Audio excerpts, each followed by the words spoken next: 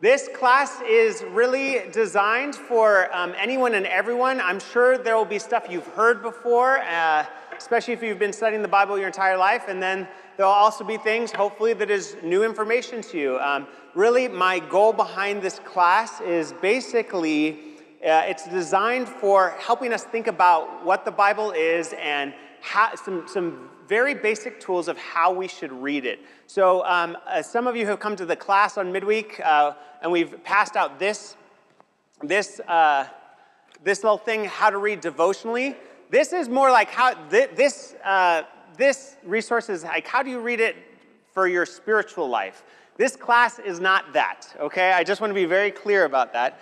A lot of this class is going to be history, learning about genre, learning about ancient Jewish meditation literature, and giving some framework for how we think about the Bible. The goal really is like, if you don't know anything about the Bible, hopefully by the end of this class, you will have a sense about it. So here's kind of like how we're going to go about this class. There's going to be 4 parts in it. The first one is, what is the Bible? Okay, that's basically just composition, so what's actually in the Bible, and formation. How did the Bible get formed? A lot of us read the Bible, but we don't actually know how it was formed. And frankly, even as a pastor, like, it was good review for me because I forget about it too, but it's some helpful information. The second part is, what does the Bible say? And that's really understanding that there's several ways in which we can read the Bible, but there's a big picture view that is really, really important when we read it because of the kind of literature it is. And there's different kind of levels at which you can read the Bible. The third part is, how do I read the Bible? Not me specifically, how do we, I should say. How do we read the Bible? And really, this is some framework for thinking about how we read the Bible. So it's different than other books, right? It's not a modern novel. So what are some things that we can have, some tools that we can have? And we'll talk about genre and a particular literary style called ancient Jewish meditation literature, which is really, really important for reading the Bible that I don't think we usually think about. And finally, we're going to just talk about, like, how should we understand the Bible as Christians? Because it's more than just a book. And so that's what we're going to be doing. But basically, each part is going to cover this pattern. We're going to typically have a short video from the Bible Project. If you've been following in the devotions, we've been sending out those videos from the Bible Project. We're going to be watching a short thing on that. I'll have a little kind of talk about it, and then we'll open it up for some Q&A, and then we'll kind of move on. So that's what the whole format of the class is going to be. So you all ready? Okay, great. And one last final word. This like really is much more of a class. Like, I will be doing some lecturing, I realized, after I was writing it. So I do have 23 pages of notes. I won't be reading them all. Don't worry, okay? So with that in mind, let's pray and we can get started on learning a little bit more about what the Bible is, okay? Let's pray. Lord, we thank you just for everyone in this room today as we kind of study what the Bible is and learn for ourselves what it is. We ask that you be with us, that you help us dive into this, because it's not just a story, it's our story, and it's your story. And so, Lord, we ask that as we learn about it, we do it with humility and a willingness to engage you in these words. We love you, and we pray all these things in Jesus' name. Amen. Okay, let's just start, as we're talking about the Bible, just naming the elephant in the room, which is the Bible is really weird, right? Like, when you read the Bible and you're a modern reader like you and I are, you read it and you say, what is going on here, right? It's got weird stories, it's got strange things, and yet it's had this enormous impact, obviously not just now, but throughout history. So it's embedded in Western civilization. We take images from it like, oh, that apple didn't fall far from the tree. That's a reference back to Genesis chapter 3, right? So we have all these phrases that just come from the Bible. It's part of Western civilization, but it's also super confusing, kind of bizarre, and it's used to justify all sorts of horrible things, right? We all have seen how the Bible can be taken in so many different directions. So I want to start with just the most fundamental basic question, which is, what is the Bible? Because depending on who you ask, you're going to get different answers to this, right? If you ask some people, they'll say the Word of God. Great, I believe that. But what does that even mean? That doesn't actually answer the question when we say the Word of God. What does it mean to say it's the Word of God? What is it? Who wrote it? Were they inspired? How were they inspired? Were there eyewitnesses? Or some might just say it's like an instruction book, a manual, which I don't know if you've ever opened the pages of the Bible. It is not an instruction book or a manual. It's filled with stories and poetry and prophecy. And so it's not just a manual for living. There's a lot more to it than just that. Some might just say it's a bunch of ancient myths, that it was historical and it's great, but it's really not relevant for us today. All these things kind of come into that conversation of what is the Bible? Is it ancient myth? Is it the Word of God? Is it a manual for living? So to begin today, I just want to start with kind of my definition of what the Bible is, okay?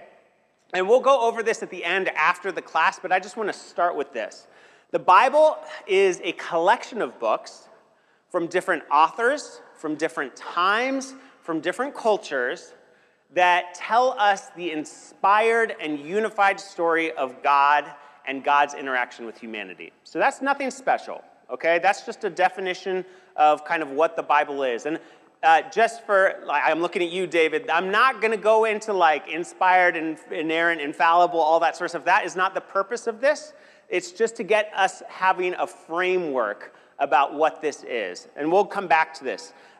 So even this, though, I'm sure still leaves a lot of questions like, well, okay, so it's a collection of books. So what does that look like? So to begin this conversation, I want us to look at a video from the Bible Project. So Macon, you can hit ahead and we can watch it. The Bible.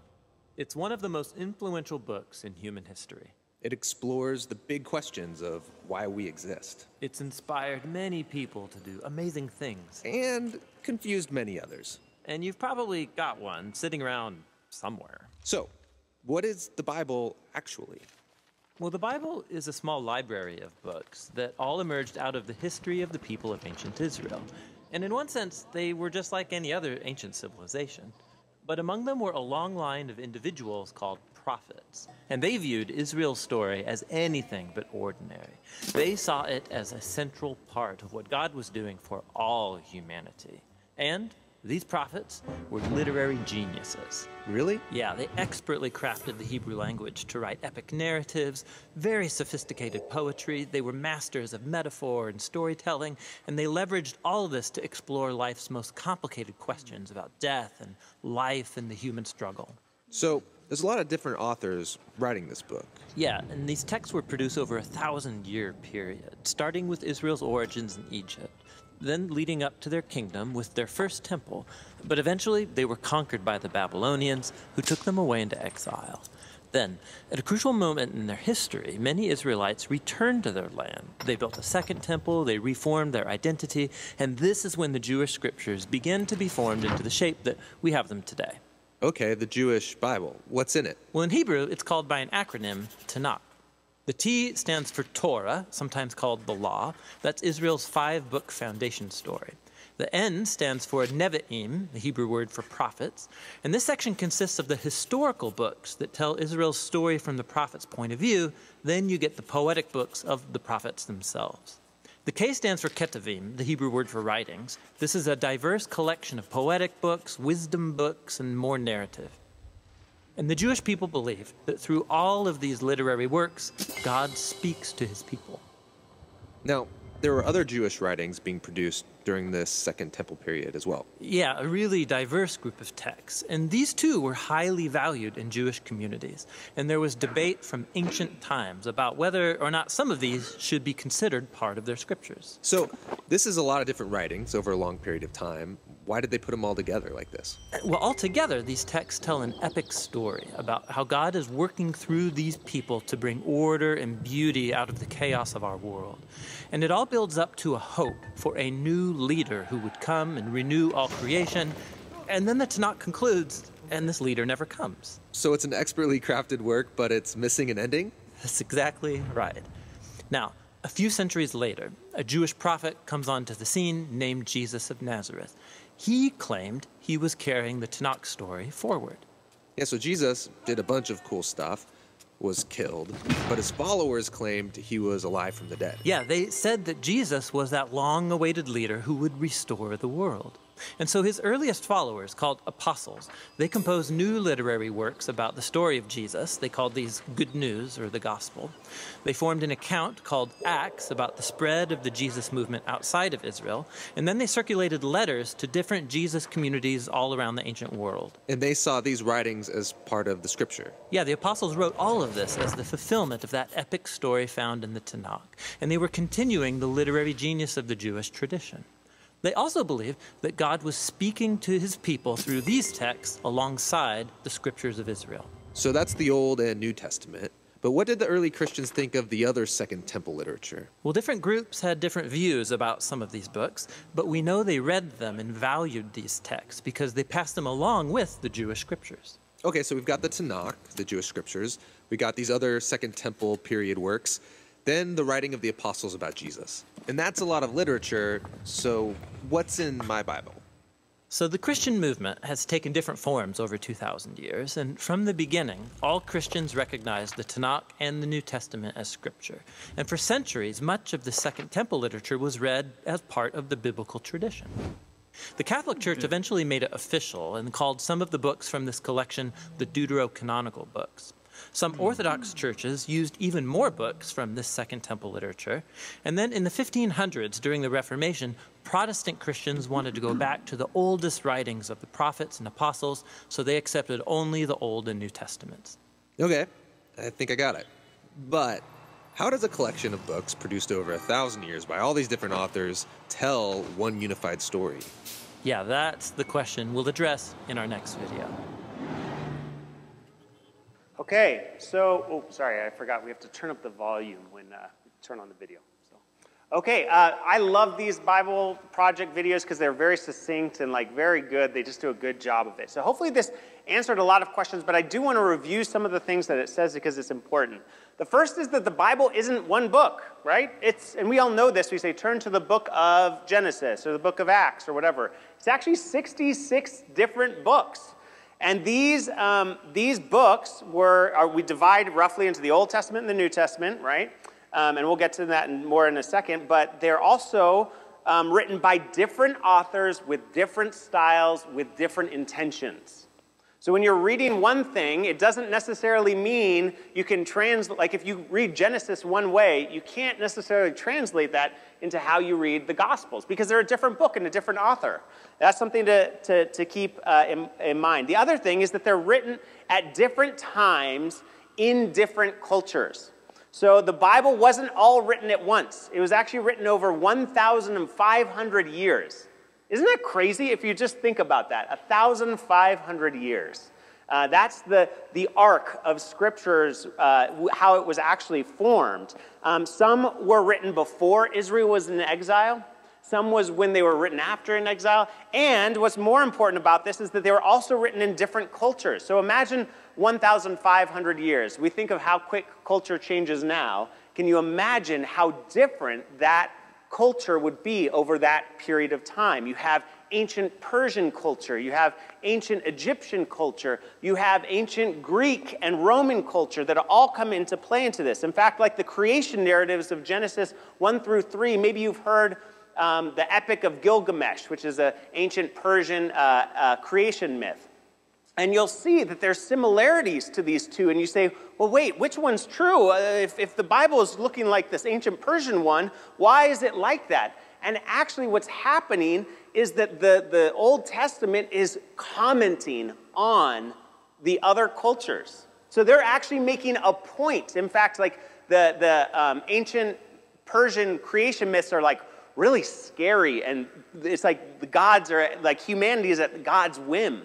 When you compare that with the creation account of the Old Testament, where God is loving and puts his image into people. Or you take the 10 plagues, for example, and the 10 plagues actually kind of line up with Egyptian gods.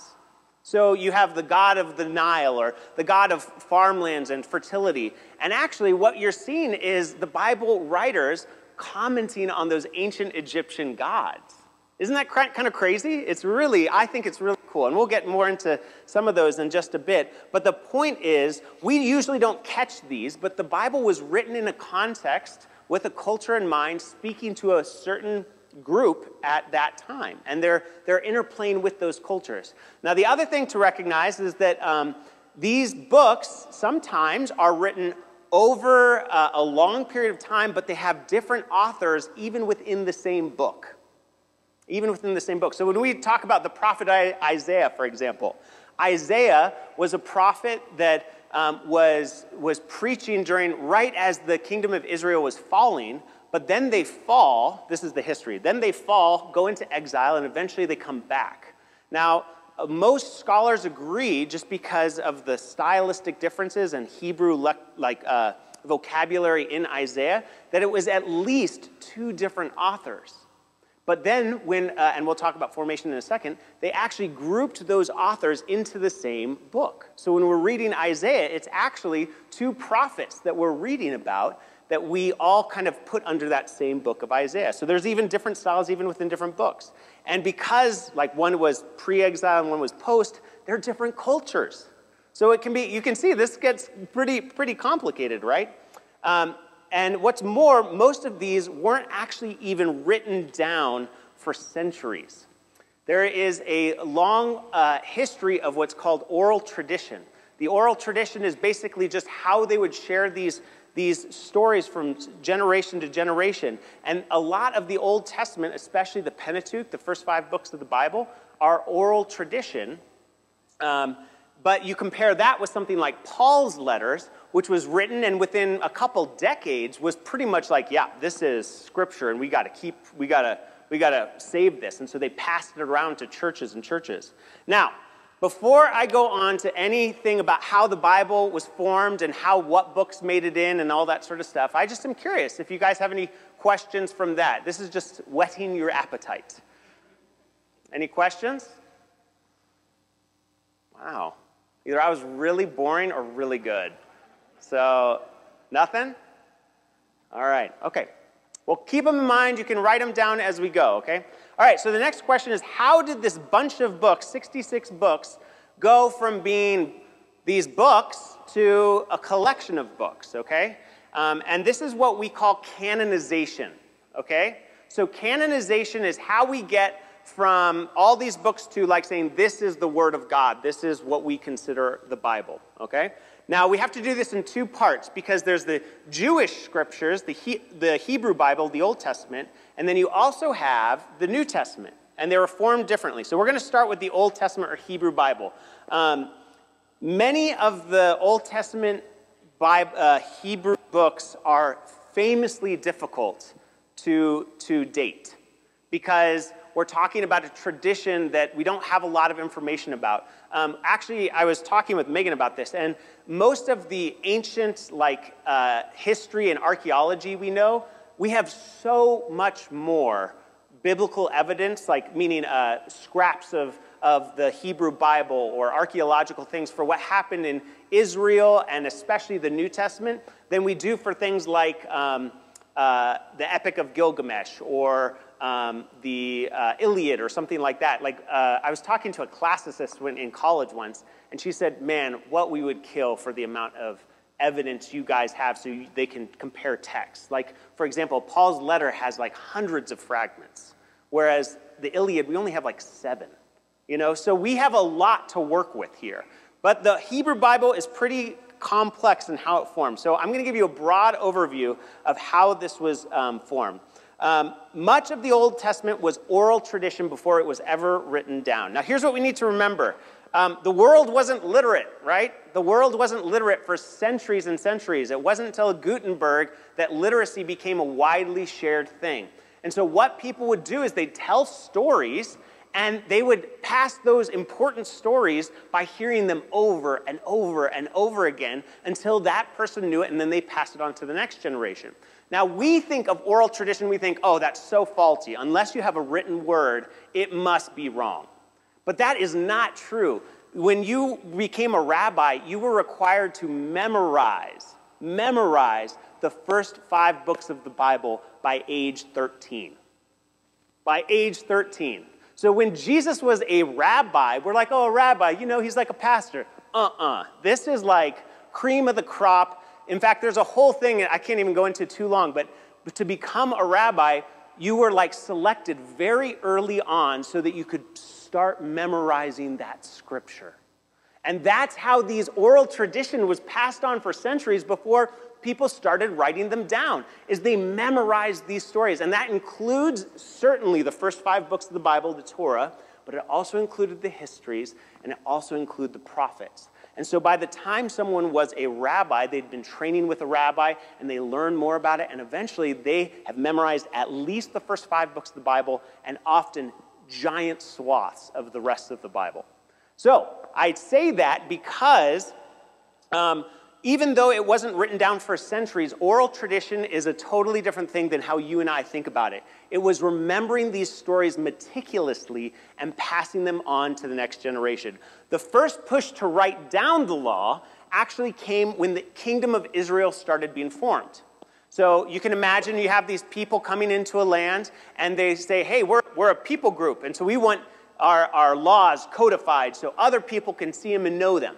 And so what you have is, and this is all kind of conjecture because we don't have really good evidence for written stuff during the kingdom of Israel, but there was most likely the law of Moses, perhaps some of the writings like Psalms, Proverbs, Job, Ecclesiastes, they were written down during that period.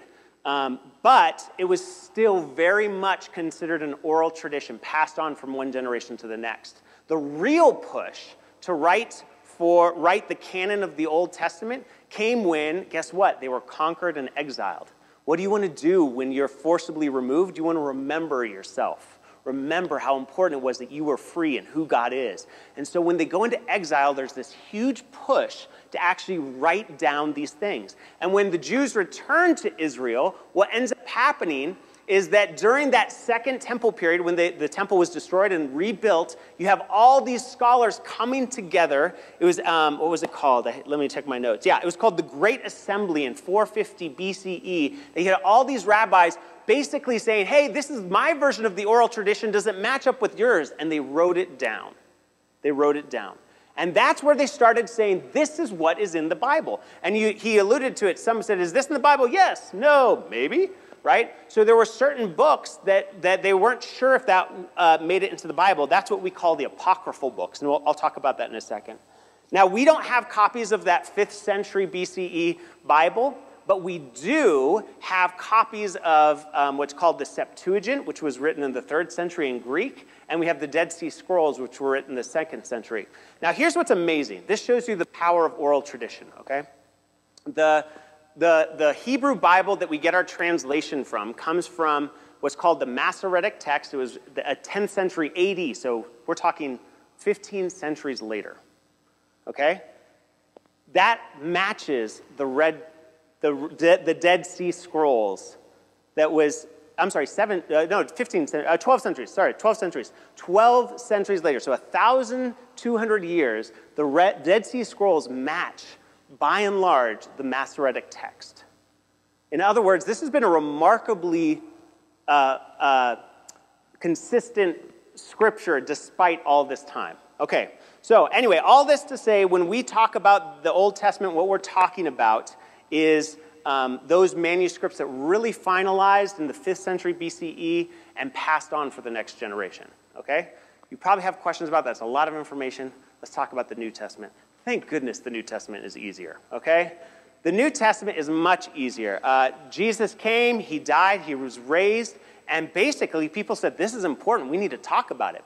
And so originally you have this collection of Jesus stories that kind of just floated around the early church, but they started to collect them. And that's why we have the Gospels. The Gospels are authors making a particular point about Jesus. They have a particular viewpoint about Jesus, so they take the stories of Jesus and they arrange them in a particular way. And so you get this New Testament of like, okay, that's why you see some stories in Luke that aren't in Matthew, and some stories that are in Matthew and Mark but not in Luke, and why sometimes the chronology of Mark doesn't quite fit the chronology of Matthew, because they're taking these stories of Jesus and putting them in such a way that makes a point about who Jesus and God is. Does that sort of make sense? Now, so it's, in my opinion, everything about the Gospels is historical, but it may not be chronological. Does that sort of make sense? Okay. And what we have, that's how the Gospels work, but we also have Paul's letters. Paul's letters were like easy peasy because most people like read them, they passed them to the next church, they made a copy, passed it to the next church, made it into a copy, passed it around. So we have tons of fragments of Paul's letters, and the Gospels for that matter. But this all happened around 150 AD, and it was pretty widely, the New Testament was basically solidified within 2 centuries, but even before then. It's just that's the only historical evidence we have is right around then, that we can say, oh, well, definitely, look, these match. However, the canon, what was actually considered what is in the New Testament, happened in about 397 AD, and this was because there was all these like various views of who Jesus was. Was he man and God? Was he a man who was a special man? Was he God but just kind of in human skin? And so there were all these debates swirling about that. And so they actually had to say, well, this is what the canon is because these scriptures attest to this. So this is where we hear things like, I mean, we all like remember like when Da Vinci Code came out and we're like, yeah, but what about the Gospel of Thomas, right? Well, all of those were basically written much later, and they were written, these are what we call apocryphal literature, much later by kind of different sects of Christianity trying to prove a point. So they sound similar, but they're actually, they all have these theological kind of agendas that they're trying to push forward. And we have lists from some of these early Christian heretics that basically said, well, you can't include the Gospel of John because even though that was written before the Gospel of Thomas, like it just doesn't look right. And so they would actually have lists of what makes it in the Gnostic Gospels, for example. So anyway, all this to say, it was pretty widely agreed by about 200, but it was debated for the next 200 years with these heretical groups of kind of based on that nature of who Jesus is. But yeah, that's kind of where that comes in. And then there's this whole different category of what we call in the Protestant tradition, we call it the Apocrypha, but you might have heard deuterocanonical books. These are books that were considered important, and they were part of that Second Temple literature. So did anyone grow up Catholic? Right? There's, I'm sure, a few like former Catholics here, right? Maybe you remember when you open up your Bible that there's a whole section called the deuterocanonical books. And they almost never preach out of it. In fact, I don't think they do. They almost never read it. Those are books that we say, hey, they were important historically, and they may have even said something about God, but we certainly can't determine that these were inspired by God. And so in the Orthodox and Catholic tradition, that's included. The Protestants, they said, ooh, we don't know if these are reliable. We're taking them out of our Bible, and that's how we have what we have in our Bible today. Okay, lots of information, right? Okay, confusing? Yeah, it's kind of confusing, let's be real. This is a lot of history that I'm trying to condense into about 10 minutes. And there are whole books about this. If you're interested in the canon of Scripture and how it became what it is, I'd recommend this. It's F.F. Bruce's The Canon of Scripture. It's not light reading, but it's there. Another one, and I can't remember the title, is one by Bruce Metzger. He was a New Testament scholar that it was just like a genius on how all these things were formed, so you can look up him, but that's another person you can look up. Before we move on to our next part and have some questions, I just want to say this. This is just interesting information. I think a lot of us want to know how it was formed, or maybe it's not interesting, I don't know. But a lot of us want to know how it was formed, and we're like, okay, well, now you get a sense of it. But to me, what I take away from this, when I look at like this long kind of circuitous way the Bible became the Bible, over 1,500 years with 40 different authors and all different styles and genres and whatever, is actually how remarkably unified it is. And we'll talk about this in a second. But what you see is how did some oral tradition that was coming from, for us, 3,500 years ago, somehow have the same themes in it that the New Testament does. And to me, that actually is a sign of God's hand through this. I can't help but see that these things that were written by different authors at different times, at different cultures, also somehow connect. And that's why I personally just love Scripture. It's beautiful, and I see God's hand all over the place. And I think that's where the whole story of Scripture starts getting into play. But before we get there, I want to pause for a second and open it up to questions about the kind of formation and content and canonization of Scripture. Any questions? I did not explain that one that good. So, yeah, Gary. Yeah. Yeah, so remember how I was saying there's teachings of Jesus. And so Q is it's basically a scholarly way of saying, hey, we recognize that there are these same stories in Matthew, Mark, and Luke, that they all seem to say with like remarkable similarity, maybe they all had this unwritten source, this written source that we just don't have a copy of anymore, the sayings of Jesus. We're going to call it, I don't know why, Q.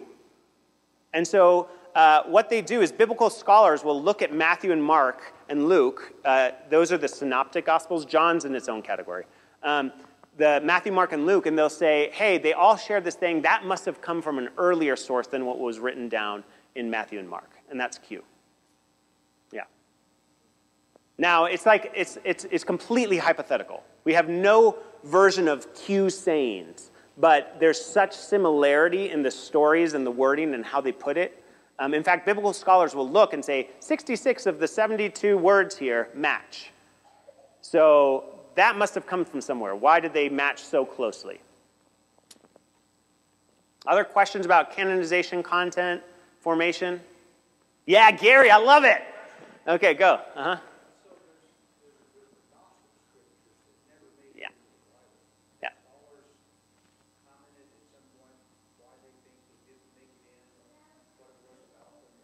Great question. Okay, yeah, so the reason I didn't go there is because it's complicated. So the Gnostic Gospels, let's give some framework. The Gnostics were a sub-branch of early Christianity. So we have what we're going to call Orthodox Christianity, which is basically what we derive from. And then you have all these other groups that were, the pejorative term is heretical, right? We have all these heretical groups. The Gnostics were an early heretical group. And basically, they had an image of Jesus that wasn't fully divine and fully human. But more importantly, they had this view of, and it actually comes from Greco-Roman culture of secret societies, that Jesus was teaching some secret knowledge, and which is very common for the 1st and 2nd century AD, for that Greco-Roman world. So when we think we're like secret societies, what? But it's very common then. And so what they said is Jesus gave the secret knowledge to his disciples, but not to the rest of the world. And so it was very like conspiracy theory. You can see why like Dan Brown would like have a field day, right? But what ended up happening was they wrote their own gospels that had some of the same sayings of Jesus, but they also had this other content. Those gospels, first of all, are almost all written much, much later than certainly the synoptic gospels, Matthew, Mark, and Luke. And probably around the same time as John. The reason most likely John was written down the way it was, when it was, is because it's actually talking in context with those Gnostics.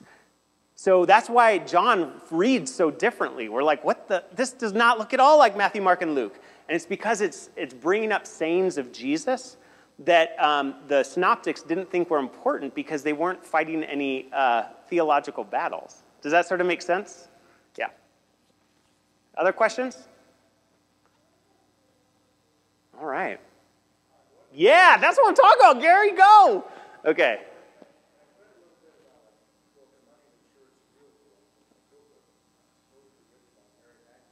Yeah.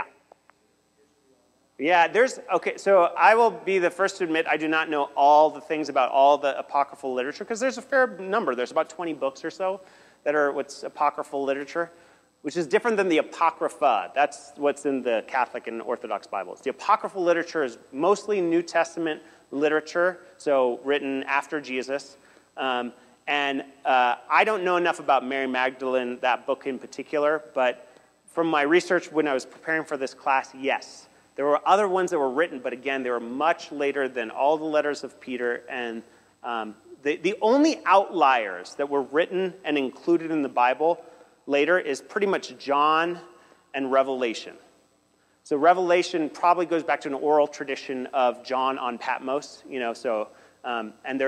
and we can talk about prophetic literature in a bit, but all the rest came much earlier than any of the apocryphal literature, including the Gospel of Mary Magdalene, Gospel of Thomas, et cetera, Shepherd of Hermas, all those things. So, well, anyway, yeah. Other questions? Yeah, Mindy.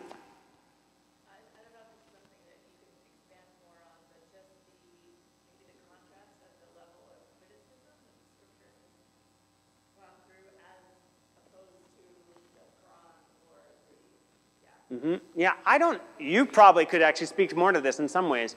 I do know that so we have basically around 1800s, and this all has to do with Enlightenment. In the 1800s, there was what's called modern biblical criticism.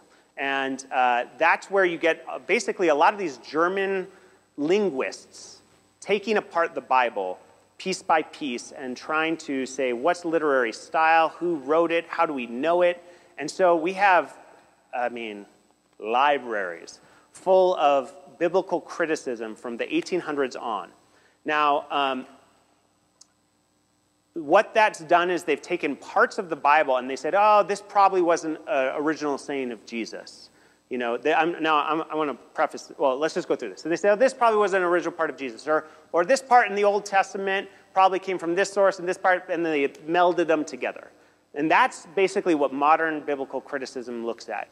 The problem with it is most modern scholars now kind of say, how in the world did you get that? Like, there are ways in which you can do that. You can say literary style, vocabulary, all that sort of stuff. And they all agree there was probably some amalgamation of different sources. But I think we often will hear like, oh, well, that shouldn't have been in the Gospels or something like that. And maybe it should or shouldn't. It's almost, at this point, it's too mixed together to really separate and parse some of those things out. Does that sort of make sense? I don't know if that was what you were getting at. Now, as compared to other, if we're doing comparative religions, I don't know if I know enough about that to speak with any authority. So, yeah, I'll just be honest. Yeah, Sarah.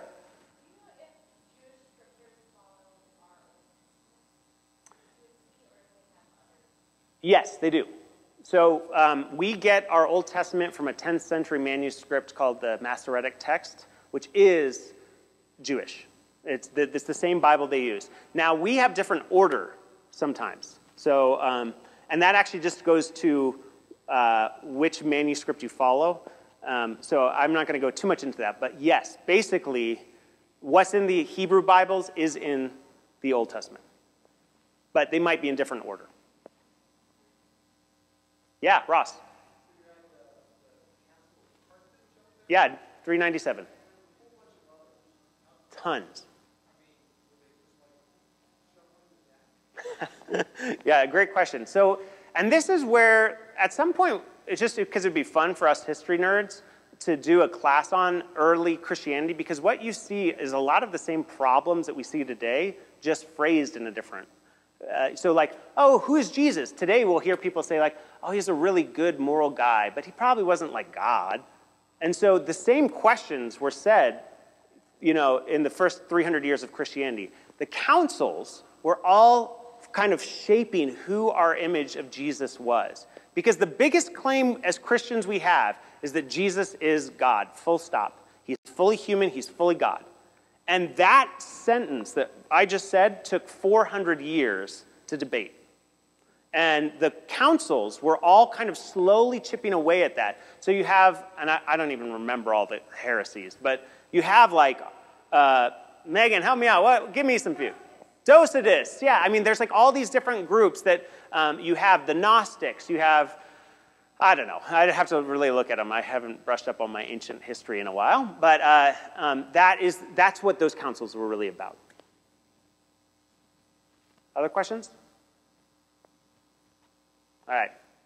Oh my goodness. Time is getting away from me. All right.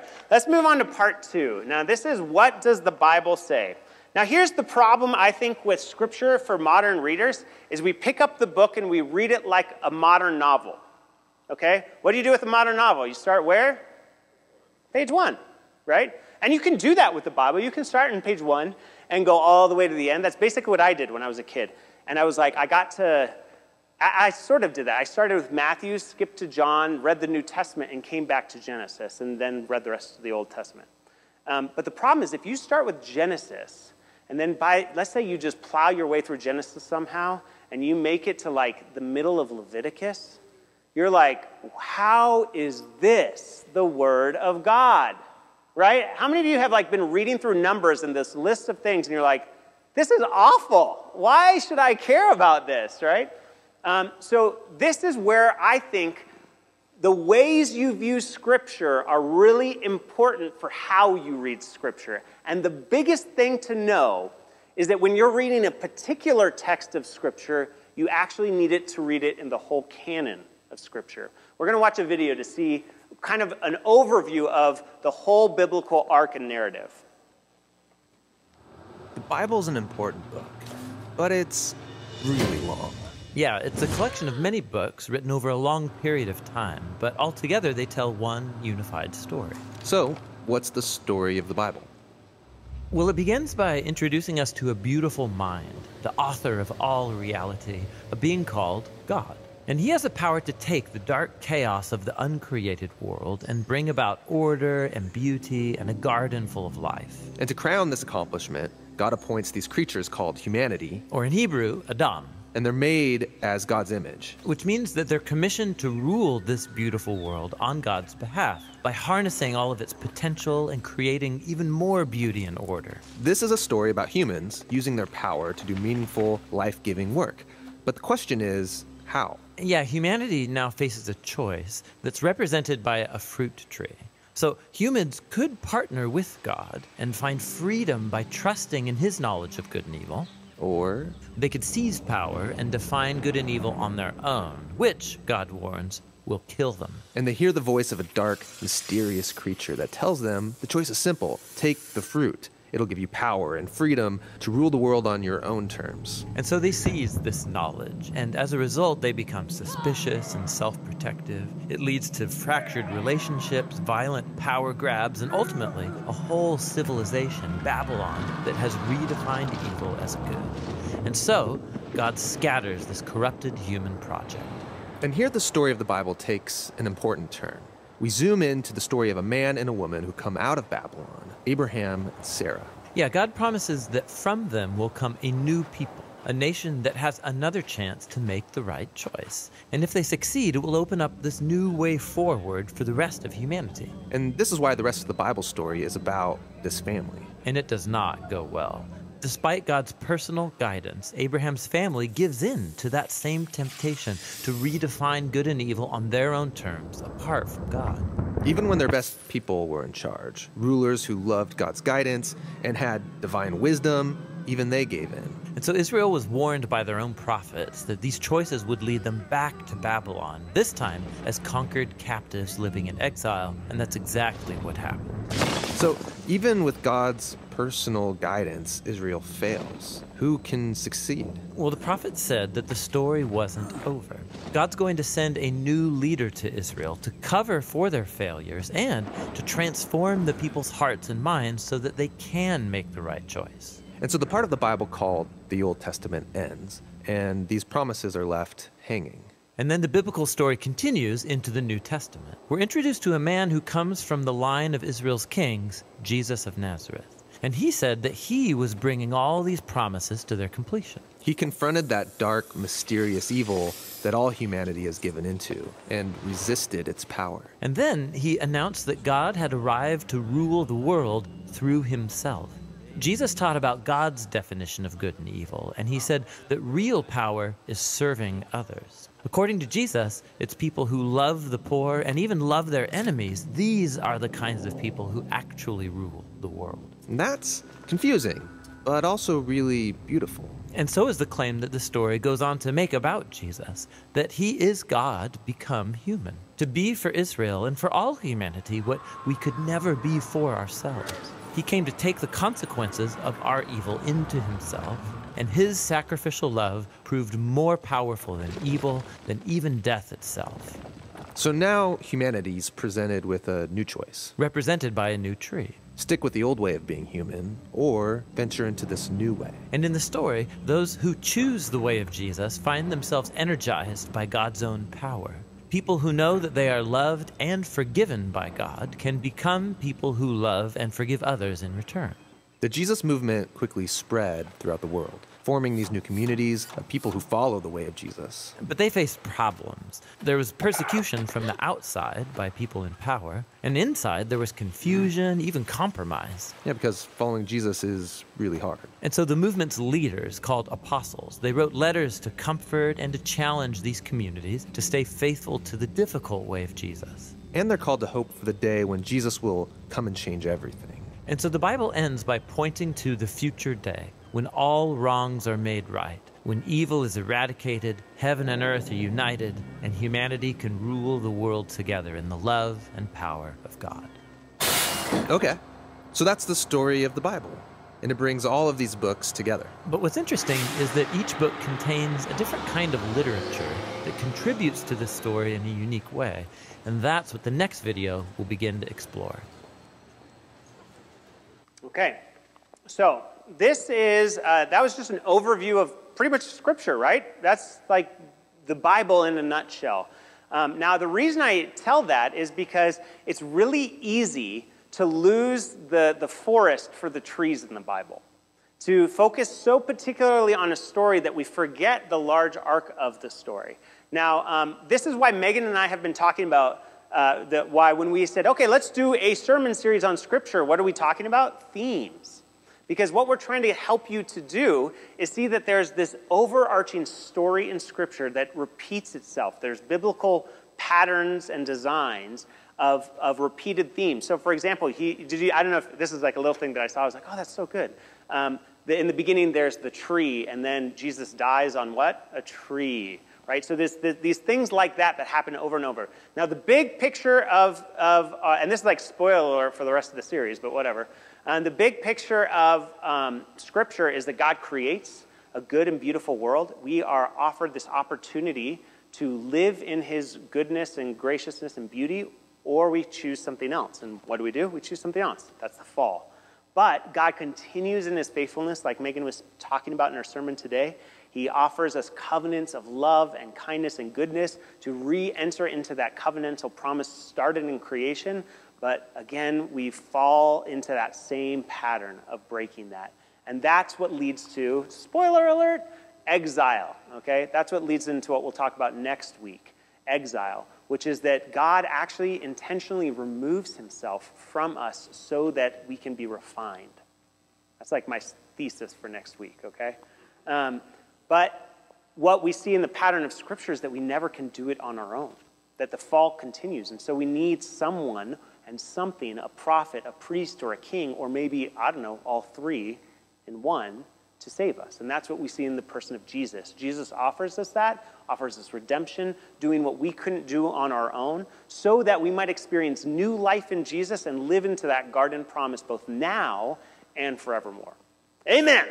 Right? That's the arc of Scripture. That's the arc of Scripture.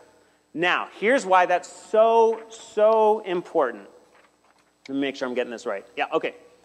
Because when we approach the Bible, often we're reading a single story, right? So when I was with Kevin on the drive to Uray, he brought up the story of Saul and David and kind of like these things. And I was like, yeah, he brought up these really great points about Saul and David and how David responds to this, and David makes a promise, and I was like, yeah, but okay, let's back up and take this story and put it into the larger context of Scripture. And all of a sudden, this story starts having new meaning and nuance. And that's what I want to teach us to do today. I want to give us 3 different levels of reading Scripture. The first is this, the story level, right? That's the specific story. It's narrative. It's what's happening in it. It's plot, right? So we take a story and we just try and understand it, see what it is on its own terms. And this is the problem, is this is primarily how we read Scripture, is we just take a story and say, what does it mean for us? There's nothing wrong with that. But that's like the most granular level of reading Scripture. The next level is taking it into the narrative context, right?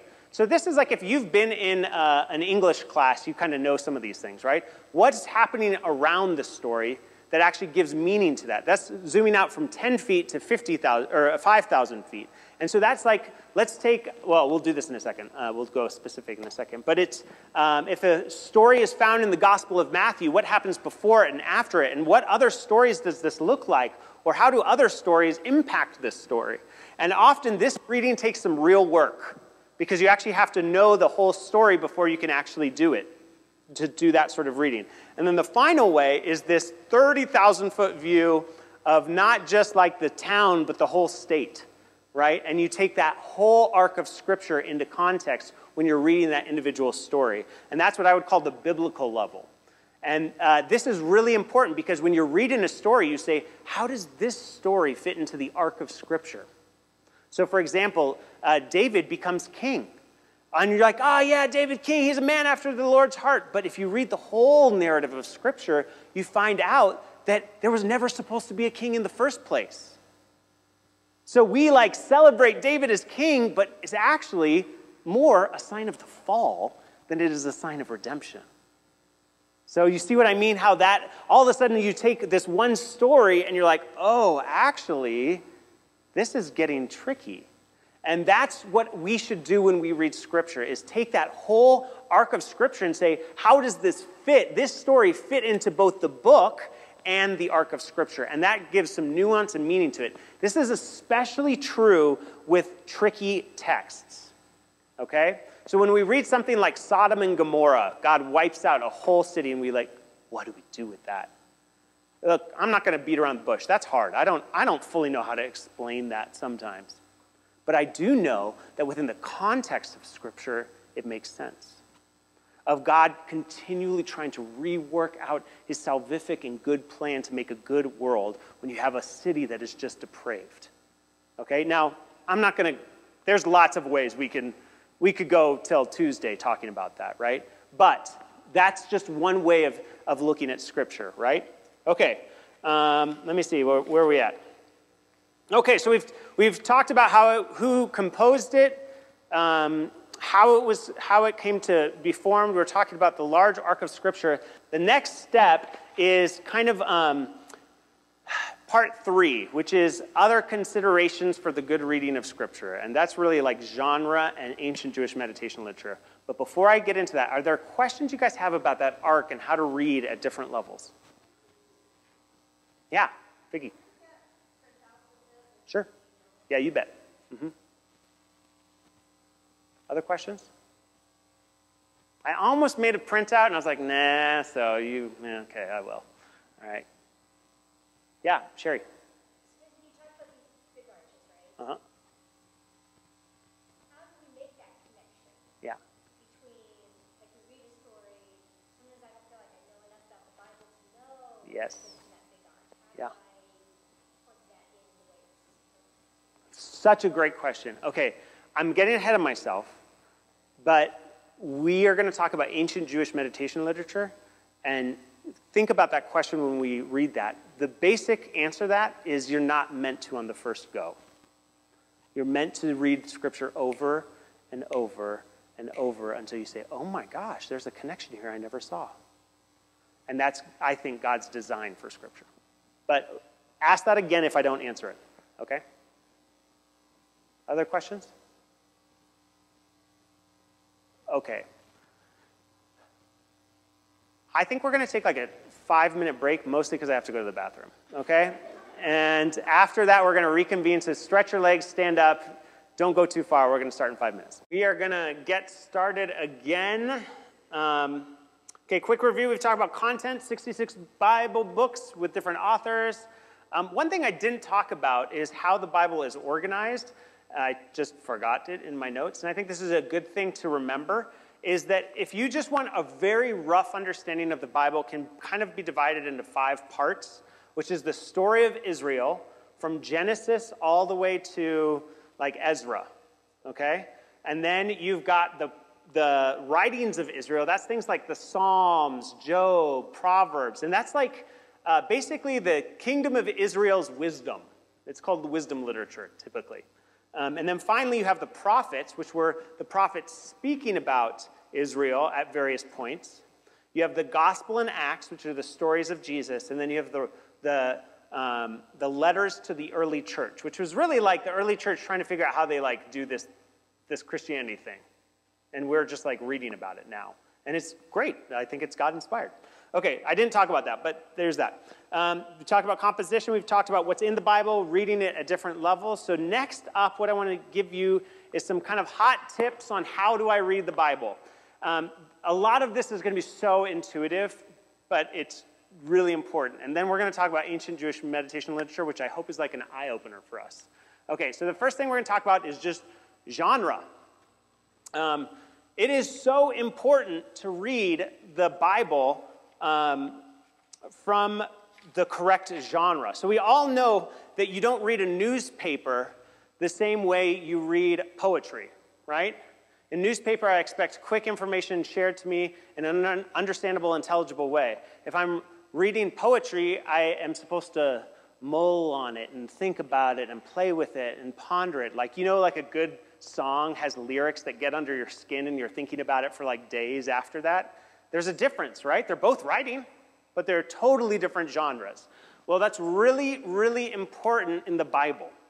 The Bible has a large swath of different genres, but roughly we can categorize them into 3 things, and you'll be familiar with most of these, I'm sure.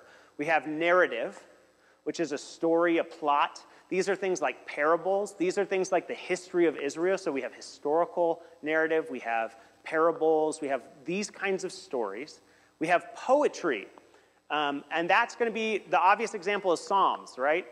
These are songs, they're poems, they're different things like that. And then, and also prophets. Most of the prophets are actually written in, it's a mix, but they're written in poetic phrasing, okay? And the point of poetry, of course, is to think about the imagery and the symbolism and how all that thing creates an image, okay? And then finally, we have discourse.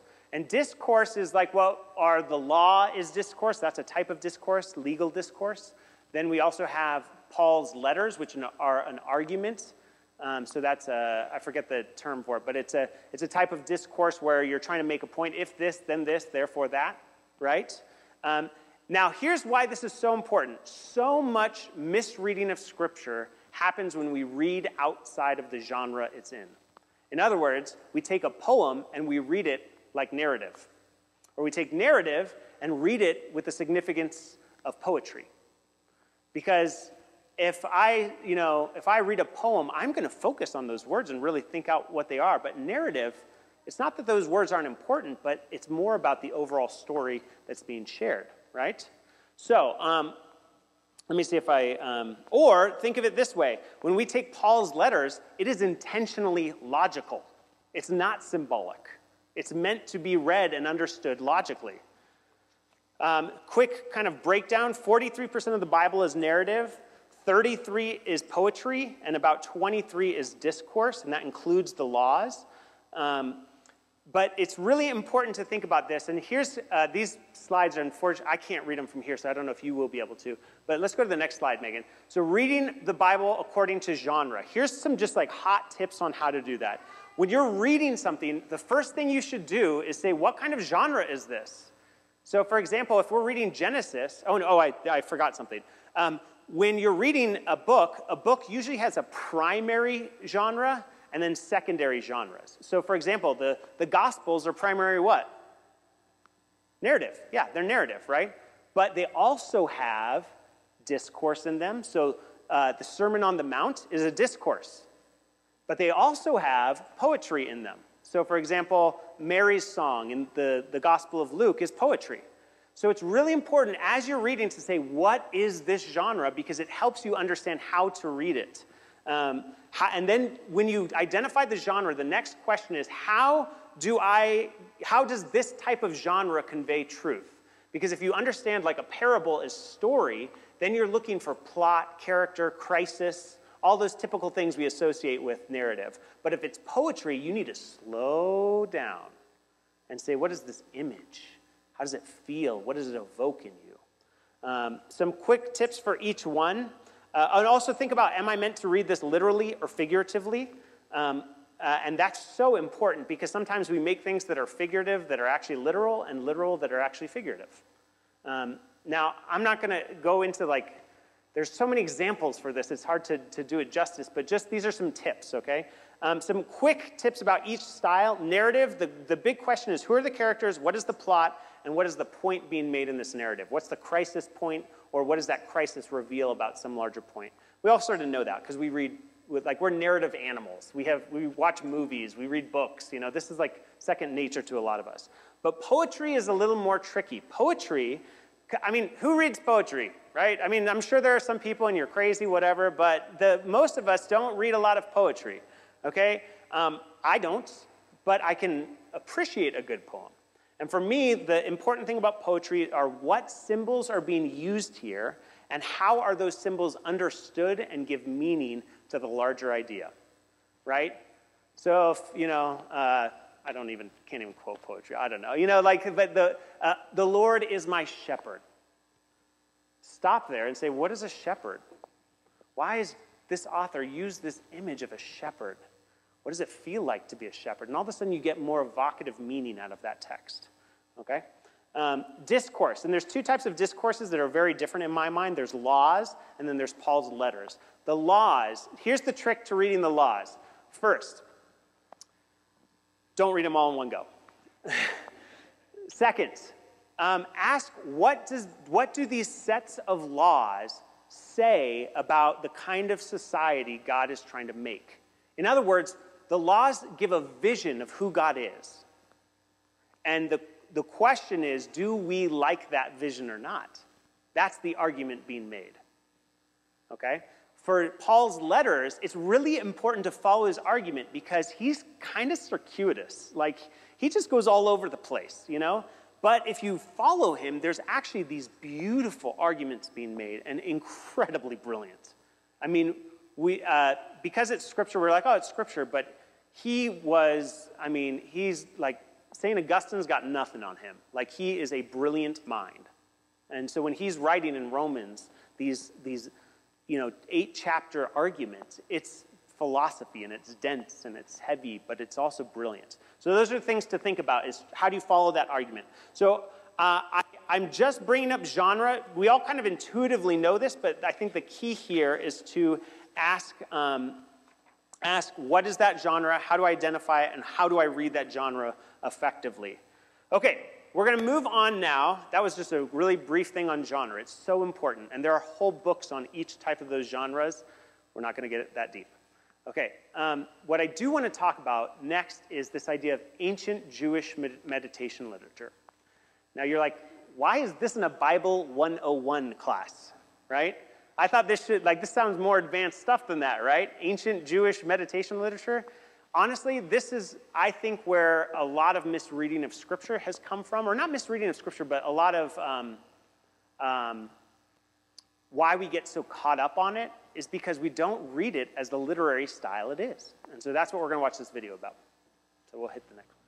So the Bible is a collection of books written in different literary styles like narrative, poetry, and prose. And most of us are familiar with these kinds of literature. Yeah, we all know a narrative when we see one, like The Hunger Games or The Great Gatsby. And most people can recognize poetry, whether it's Walt Whitman or the songs of Bob Dylan. And every day we're surrounded by prose and news articles or essays. Now, all of these examples are modern American literature in that they came from this time period and this region of the world. But there's also medieval English literature from another place in time, or ancient Greek writings from this place in time. So each time period and culture produces its own unique kind of literature. And in order to read the Bible well, we need to keep in mind that it comes from this part of the world and was produced in this basic period of time. So what's unique about ancient Jewish literature? Well, a key feature is that it lacks a lot of the details that modern readers have come to expect in stories and poems. And this makes it seem really simple. But actually, it's very sophisticated literature.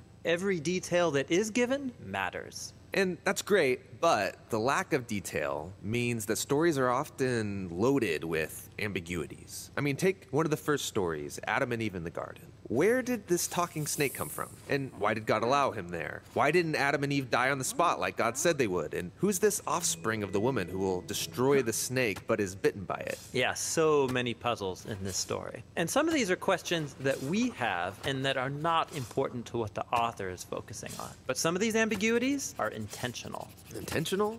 Won't that lead to bad interpretations, people filling in the gaps with their own answers? Well, that's a risk the biblical authors took in writing this way. We all tend to impose our own cultural assumptions onto the Bible, but they apparently thought the risk was worth it.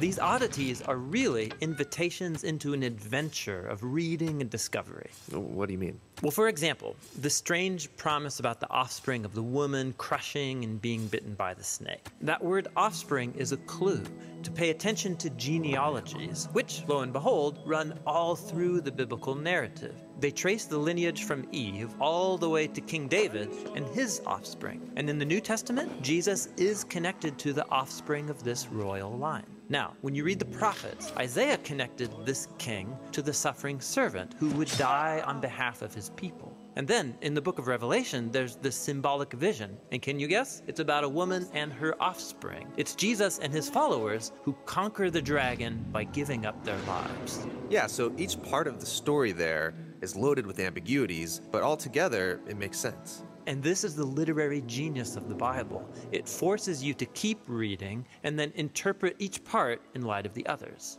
This is feeling complicated. I don't know if I can do all that. Well, you're actually not expected to notice all of this by yourself or all at once. This dense way of writing forces you to slow down and then read carefully, embarking on this interactive discovery process through the whole biblical narrative over a lifetime of reading and rereading. Ah, okay. Meditation literature.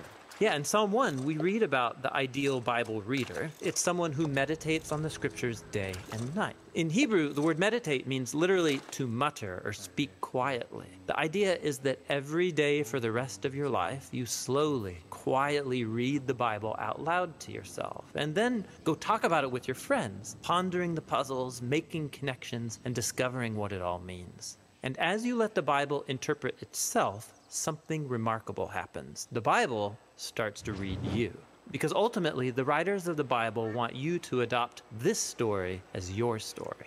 So this ancient Jewish writing style, it must create unique types of narrative and poetry and discourse. Yes, and we'll explore all of those literary styles starting next with biblical narrative.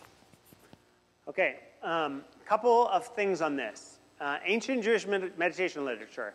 The Bible is primarily written by Jews.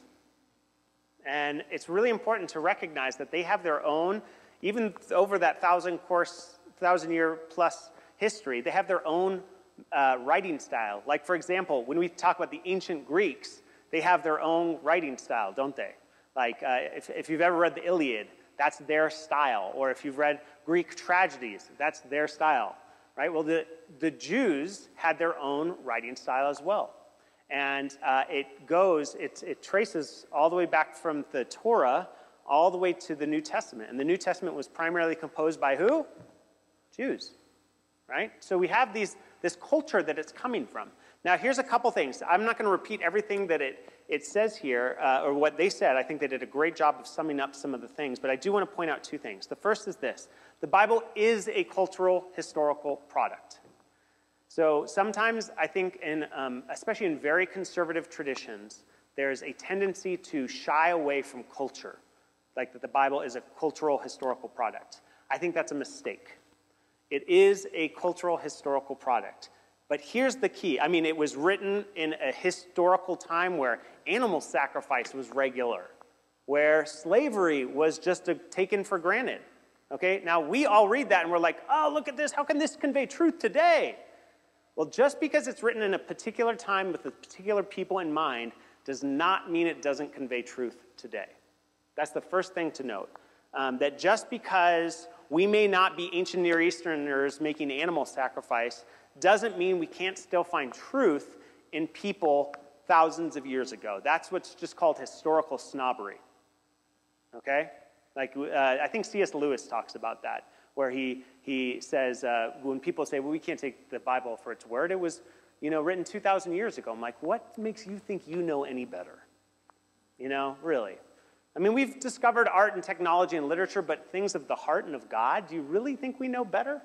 I think we're just more distracted. The other thing is to note is that because of the cultural and historical nature of the Bible, we often feel we have to fully know everything about history and culture to understand it. That's like a half-truth.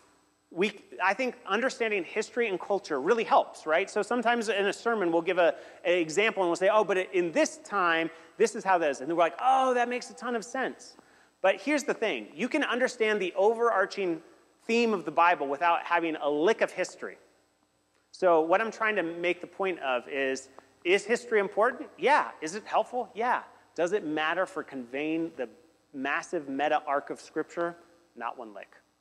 You can read the Bible on your own without knowing any history and still get truth from it.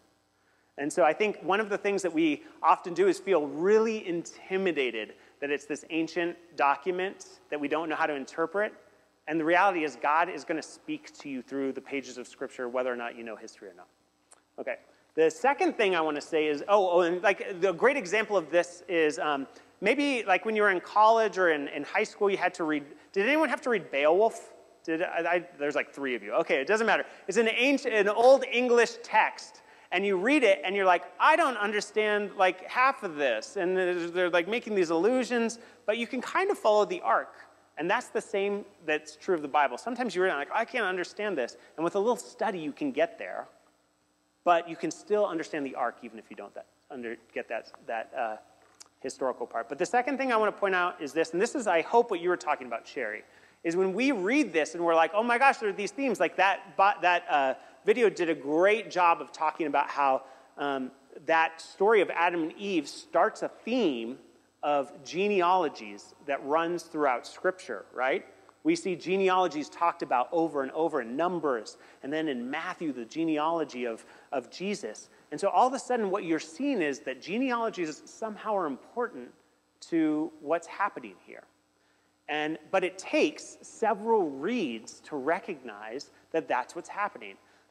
When we think, here, let me make sure I'm getting this right. Oh, right, the sheer volume and brilliance of Scripture means that we're not supposed to read it in one go and understand it. I think that's like a fallacy we have. When I pick up a novel that I'm reading, I like fantasy literature, so I read fantasy literature. And as I'm reading it, I can basically get it, right? That is not how the Bible is intended to be read. The Bible is meant to be mulled over and contemplated and say, oh my gosh, this theme connects with this theme and that connects with this theme, and oh my gosh, and here we go, and now I'm to Jesus, but that actually refers to Genesis. And that's actually by design. That's the literary style that it comes from, but I think God chose the Jews in that particular time so that we would constantly go back to Scripture over and over until we see more meaning out of it and more meaning out of it, and it's designed to slowly unravel these beautiful secrets. Not secrets, that's not the right way, intricacies. So that's just a word on ancient Jewish meditation literature. And I don't know about you, but for me, I find that very comforting because often I read Scripture and I'm like, how does this connect? And sometimes it takes me years to figure that out. But I think that's the point, that we're supposed to take that time. Okay, we're going to wrap up here and move into part 4. Okay, so we've already done kind of a summary of what we've talked about. We've talked about genre, composition, content, the overarching story, ancient Jewish literature. In closing, I want to re-ask this question: how should we read and how should we understand and read the Bible? How should we understand and read the Bible? So I want to put up my definition again, and we're going to kind of parse this out, because I created this definition with this class in mind, okay? So the Bible is a collection of books from different authors, times, and cultures that tells us the inspired and unified story of God and God's interaction with humanity. Let's parse this out. The Bible is, so this is my thesis for what this is all about, this class, okay? The Bible is a collection of books from different authors, times, and cultures. So that means that the Bible is a cultural and historical document. Even if you're not Christian, we should recognize that it was produced over this long period of time with different authors, different intentions in mind. But yet, that does not mean that we can't read it, okay, like I was just saying. And that we can't understand it. With a little bit of work, and I think it's designed for us to take a little bit of work to read it, we actually can get something out of it. You don't need a PhD in biblical studies or linguistics to get it. You can do it, okay? But we also need to read it on its own terms, within its own cultural context and the way that it is doing things. That doesn't mean it doesn't have truth for us. It absolutely does. The second thing is this, that tell us the inspired and unified... Okay, good. Okay, yeah, that tell us the inspired and unified story of God. Okay, this is where we get a little theological. Just because the Bible is a cultural document doesn't mean it doesn't have truth. And in fact, I would argue just the opposite. The fact that it was written over a period of 1,500 years with 40 different authors and yet still tells a unified story is a sign that God is at work. I don't know of any other document, any other collection of works that is this beautiful, just gorgeous, and that has themes that touch at the core of who we are and our experience as humans. Okay, so it's a unified story. Despite all of the, if you were to take any other collection of this, does it really have this sort of unification? I do not think it does. I think that is God's hand all over it. The second thing is it is inspired by God himself. Now, there are debates raging about infallibility, inerrancy, inspired, I'm blinking another in, whatever. Anyway, the point is that in my view, Scripture is God telling his story to us. And he used people to tell that. He chose people, and they put their kind of intentions on that, but God used those people who he knew was going to say that story that particular way.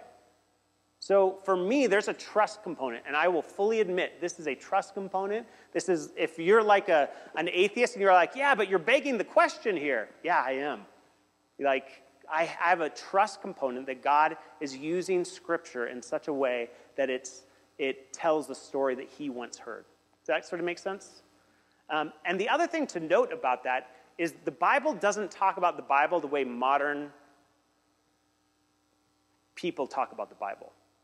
The Bible says words like inspired. It doesn't say, and like this logical argument about it. It says it's the inspired word of God. That's the same, or God, let's take, 1 Timothy 3:16. Every word of God is breathed by God. I messed that up. Help me out here. What is it? Anyway, it doesn't matter. I have it, actually. See, this is why I have 23 pages of notes. All right. Let's see. Take this. I think this is an important point, so that's why I'm taking the time. All Scripture is inspired by God and is profitable for teaching, for rebuking, for correcting, for training in righteousness. That's from 2 Timothy 3:16. Sorry. That's typically the quote people hear when they're talking about Scripture. But notice how it says it's inspired by God. It's that same word for breath. So when we think of Adam and Eve, they were breathed life into them. And in the same way, that's how I think God deals with Scripture. He breathes life into it and gives it meaning and purpose. And when we encounter it, it's the same way. We feel that breath. Does that sort of make sense? I'm sure that it's not happy for some people, but that's where I am.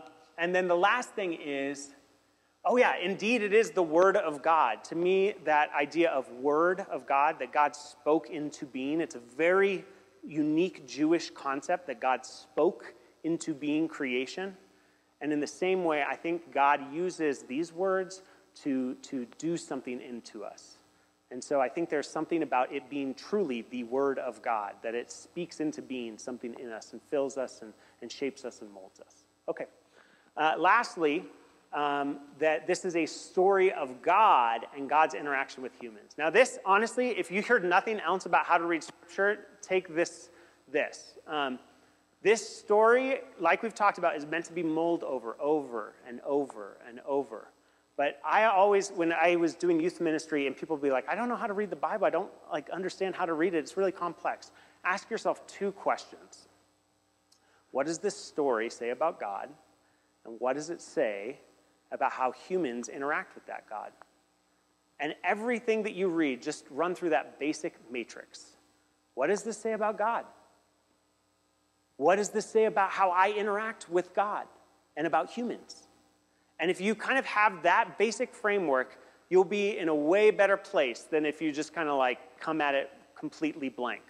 Because that's at the core of what this thing is. It's a story of God and how God interacts with humans. And so if we constantly ask ourselves, what does it say about God and how does God interact with humans? I think we're getting at what Scripture was designed to do, which is tell us that story until it becomes our own story. Does that sort of make sense? All right, good. Okay, we've covered a lot. So in closing, I just want to kind of say some final words on this. I'm close, all right, with my time that I thought. In closing, we're going to say this. I think we do a disservice to Scripture when we either make it too simple or too difficult to read. It's somewhere in between. Like we sometimes people say like, oh, just read the Bible and you'll get everything you need out of it. And I'm like, no. Like every single one of us have had people who've walked alongside us as they've read it. Like I love what the Gideons are doing, trying to get Bibles to people, but the only problem I have with it is they need to do it with someone. And we're meant to do this together. So we come alongside and we do it together. It's not as easy as just reading a novel because it's a totally different genre written at a different time. All those sorts of things remain true. But it's not so hard that you need to go to seminary to understand it. Sure, that helps, but that's not... Gosh, I know a lot of seminarians who really have no concept of the Bible, you know? And so the point is it's somewhere in the middle. It's not so complex that you can't understand it, but it's not so simple that you don't need help. It's in between. And I think our role is to meet God halfway through this beautiful, complex, just masterpiece of literature to understand who he is and who we are because of what he does. So there you go. There's the Bible 101. Any questions before we kind of wrap up? Oh, that was the last thing I want to say. I'm sure there are questions you have. I did not get into particulars of certain things. If you have particulars, you better believe I will drop whatever I'm doing in the office to have that conversation with you. Because I love the Bible and I think it speaks truth to us. So if you have questions, come to Megan, come to me, and we would be happy, absolutely happy to go whatever questions you might have. Objections, just questions. You know, when I was a student in high school, I had a youth pastor who would literally, I was trying to show off. I didn't quite yet believe, but I didn't like not knowing how the answer at Bible study. And so I started reading my Bible, and I'd bring 3x5 note cards with questions to my youth pastor trying to stump her. And Kevin can attest that we would sit for hours, me and my youth pastor, going through those questions. And now, 20 years later, I'm a pastor. You know? So my point, though, is that it takes that sort of work, that sort of effort. And I don't know everything there is to Scripture. I'm constantly discovering things. But I think we can do that work. I guess the point I'm trying to make is bring your questions to us. Don't just hold them to yourself. Yeah, questions. This is free about anything now. Well. Okay. All right, great. Well, thank you so much for coming. We're going to pray, and I said I'd be done by 12:30, so I'm 4 minutes over, but here we go. Let's pray. Lord, we thank you so much for these pages in Scripture that teach us about life. They breathe into us the way you breathed into humanity, life.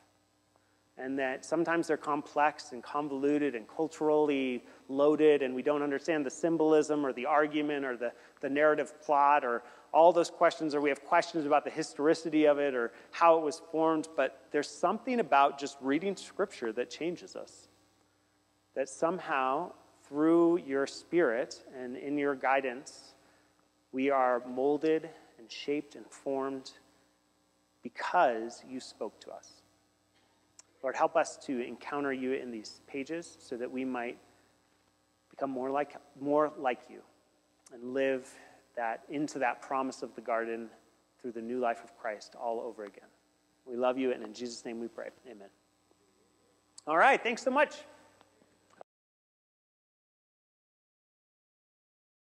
Things to look out for. Check out How to Read the Bible Book by Book.